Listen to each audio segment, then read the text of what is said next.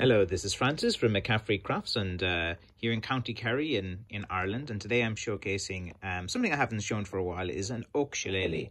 Every now and again I get a piece of oak and I make a shillelagh from it, and here would be one such example. I think must have been about 6 or 7 months now since I've featured one of these type of sticks on my site. So I have about 6 seasoned pieces of oak, and I can carve these type of sticks on them. They're about 35.5 inches in length and about 600 grams in weight. That's about 1.5 pounds, just under. Good solid grip as well. Shaft lightly stained as well.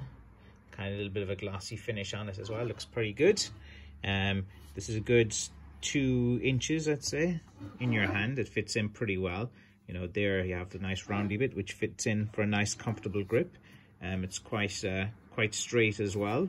This has been hand carved as well. I just kind of hand carved it, just you know, to give it that kind of rustic type of look as well.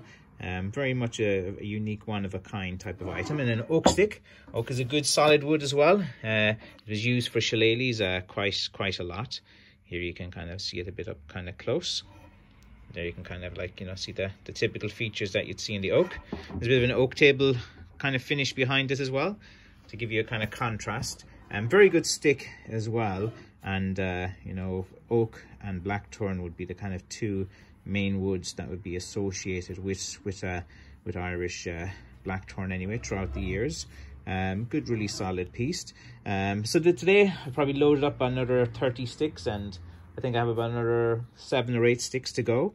I think next week I'm going to do some hiking sticks on Monday and Tuesday, because let me look at my stock. Yeah, I think I'm getting low again on the hiking sticks, and also the shillelaghs I probably need to make a few. So the next sticks I'll probably be making would be I think I have like 120 walking sticks up, so that should be enough for the week, until that goes down low again, probably in a few days.